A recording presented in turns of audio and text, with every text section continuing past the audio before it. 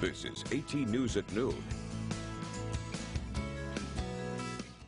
Good afternoon, Twin Tiers. I'm Ty Wong, and thanks for joining us for 18 News at noon. We begin today with an early morning barn fire in Avoca. Our 18 News reporter Matt Paddock was at the fire and joins us live in the studio with the latest. Matt, what can you tell us? That's right, Ty. 18 News responding to an early morning barn fire out in the town of Avoca. Now, when we arrived on scene, the blaze had already been put out. We did speak with the property owner, Mary Rose Coyle, who says no animals or person was injured in the fire. Coyle did say, though, that the barn was used as a shop, handed down from her father, where she had been teaching her sons how to help out around the property.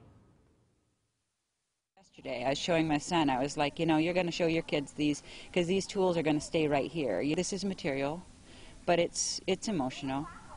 Yeah, but it just causes me to keep in perspective that it's material.